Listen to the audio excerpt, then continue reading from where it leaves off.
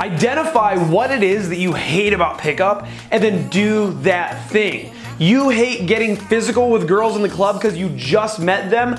Get really fucking physical. 10x that shit. If you are genuinely struggling with your physicality, then I want you to go into the next 10 sets of your life doing nothing but a hug opener. Go up, hard eye contact, hug. Is it that you get nervous when it's time to go for the pull? I want you to go for the pull in every single interaction for the next 10.